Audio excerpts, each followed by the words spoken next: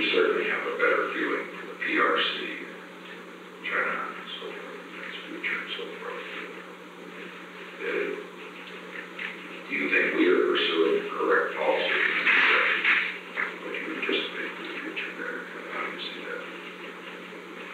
I have always said, it was not that America had wanted to join issue with them, because you've got no real issues that the Straits of Hormuz was an unnatural boundary.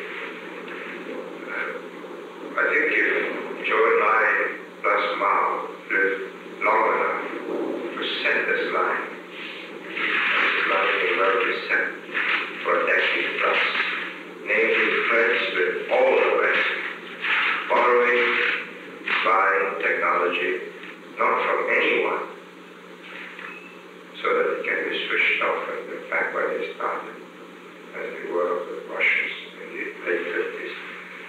But buying Boeings from Americans, buying Trinas from the British, never mind all the complications of different tools and spars and so on. They could have bought Boeing 737s to complement the 707s. Why buy Trinas? But just spreading their sources.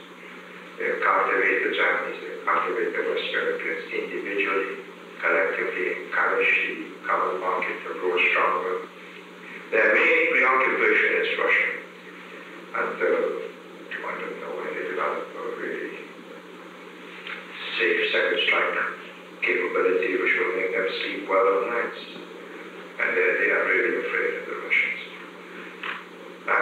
Deep down in every Chinaman's heart, or his subconscious, he can berate the Americans as imperialist aggressors and so on, but he knows that the Americans are people with a conscience.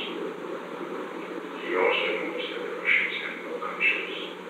So he's really under no illusions about this. Therefore, they're going to play it really very carefully. They're not going to upset the Russians. Not going to give way or show weakness either. Taking all the towns and so on, you can do your worst. Then you give up the next century to the Americans if you engage us.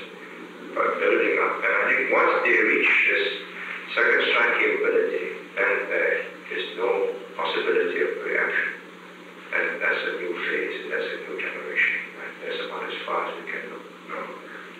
Well, you look around, if you were sitting when you came to the present time, I mean, from their viewpoint, from their standpoint, and I say this without quoting anybody, but if I were the leader there, I would look around.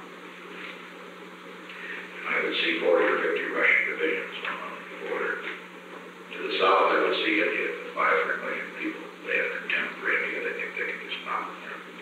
And they're right in terms of what they could do to military. But nevertheless, India, in their eyes, rapidly becoming a Soviet satellite. Because Indian arms are there. And that's why India and Pakistan get worried so much. They look further around. Southeast Asia is sort of a mess. That's why their policy in Southeast Asia is probably they would prefer not to have a North Vietnam in charge of the whole business. They would prefer to have, in fact, they talk to us in terms of war into Chinese states, right? As the Chinese do. And then they look to the northeast, northwest, east, they see Japan. And despite what Japan is doing at the present time toward peaceful directions, they know and respect the Japanese, respect them and have reason also to fear what they've done. And then they look out straight east, due east, to that wide blue Pacific, and they see America and Hawaii. Now, what friend do they have in that group? Us.